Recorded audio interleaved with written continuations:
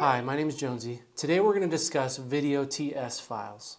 Unfortunately, a video TS file or folder cannot just be simply burned onto a DVD and then played in a DVD player.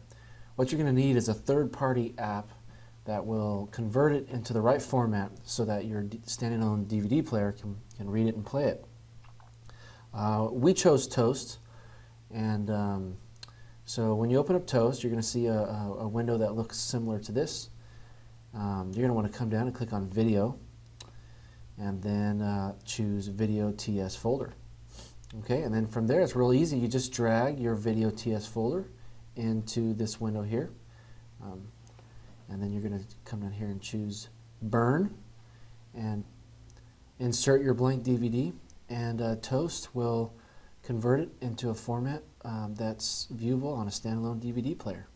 And once again, my name is Jonesy, and we just discussed video TS files.